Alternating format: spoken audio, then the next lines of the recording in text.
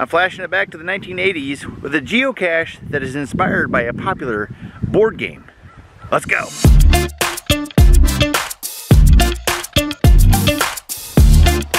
Okay, only 60 feet away from ground zero. Ooh, a geotrail. Now this geocache is other sized, basically not listed. They didn't want to specify it was small, medium, or regular, or even large. We don't know what size we're looking for here. But there it is. Oh my goodness. What is going on here? Wow. Look at all this stuff. Oh my gosh, we got it looks like a man made of electrical components, conduit boxes and things here. There's Velcro at certain spots. Oh, there's a hole under the Velcro. Yeah, there's a hole there too. How about on the side here? I see more Velcro. Another hole. Same here? Yep.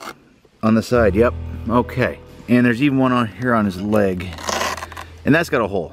Well, this cache is called Operation 2 and is put out by the Farm Girl, and she gave me explicit permission to film this geocache, put it on my channel. So thank you very much, Farm Girl, and we're gonna see what we can do here.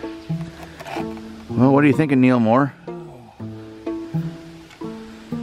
You think this guy needs some surgery, or you think he's well? You think he has the container we're looking for? Man, I think we probably have to get into this box here because it says surgical instruments kit for doctors only. I'm a geocacher, not a doctor. But I can play one on YouTube, I suppose. Watch your fingers. Scrub in. Oh my gosh, there's all sorts of metal utensils. This is looking dangerous. The note here says, select a tool to find the key that unlocks the cache. Oh, okay, I see. I see the lockbox now. That's next to the tools. That's got the cache inside. What do we got for our tools? We got a scalpel? We got a knife? No scalpel. We got some forceps. Oh, okay. Basically long tweezers here. Okay. We have... those are forceps as well. Yeah, but there's a special name for these. That's for grabbing like your gallbladder and taking it out. Yeah, and it clamps it. Okay, what else? We have two of these. It looks like this one is broken. Oh. But they're both magnetic. Oh. Oh, okay. Like some kind of magnetic wire thing. It's just a bendy wire with a magnet, it appears, at the end. Insertion of tool. Wait a minute. Did we run the anesthesia? Kind of forgot about that. That might explain the look on his face right now. Yeah. Oh well. Keep digging. Nurse, forceps. Forceps? Oh, you dropped him on the ground. There you go. Here's some forceps. Let's pull this out. What do we got? What's this guy got inside of him? Some keys. Is that the keys we need, or is this like a red herring? I don't know. Well, given the fact the lock looks like that, I don't think, and I'm pretty sure, these keys aren't going to do anything for us. Although that one kind of looks like a saw. That their charm looks like a saw, don't you think? That's an amputation tool. We're digging. Going to the chest cavity. Watch out for the article vein, or whatever it's called. I'm sorry, doctor. This man has no heart. I called it an article vein. I mean, I told you I was a geocacher, not a doctor. And now you know. Oh, we got something here. What's this? Careful, careful. Well, I better grab the forceps. You don't want to cause a bleeder. Well, I better grab the forceps again. Here we go. Okay. Oh my gosh, there's a donut. A donut's in there, but that's not a key that we need. This guy had breakfast like I had. This must be Homer Simpson. Donut. And that key is not going to go in that lock. I know that.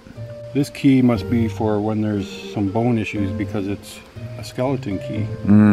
All right, let's dig into the shoulder here. The shoulder cavity. The shoulder joint? Yeah, it's not really a cavity, I guess.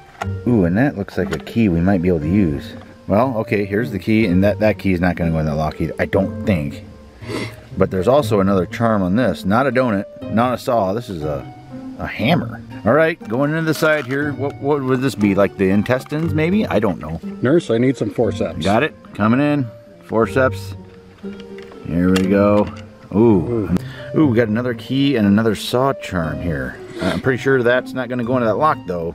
All right, we're going to the foot joint here. The foot bone. The knee bone. The knee joint? I don't know. Well, we got Neil Moore doing all the surgery here. What do you think? What do you think of the job he's doing for us? I think he's doing excellent. Excellent job. I think he's going to survive. I think the blood is minimal so far. I don't think there's going to be infection, but we don't have yet what we need. I don't think so. We gotta keep working. Yeah. He's going to replace that knee joint. All right, going into this hip joint here. Looks like we need to play with the femur.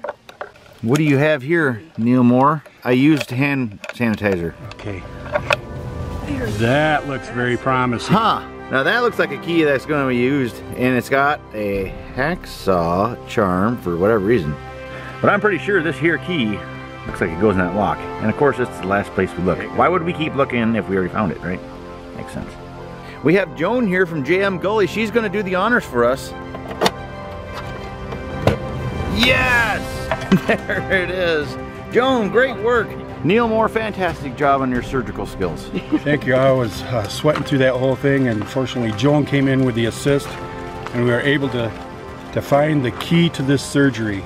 Well, Joan, what do we have in the cache here? Any bones, any body parts? No, just a flashlight. We got a flashlight. It actually... You could have used that earlier. No. Yeah. What else we got? A little charm here of some sort, and magical dice. A golf tee here from Iowa Pete. Ooh, that's special. That's special right there. Well, Dr. Jason, I've done all this work. I'm gonna give you the honors of closing up. Thanks, Dr. Neil. Geocacher Jason here, not a doctor.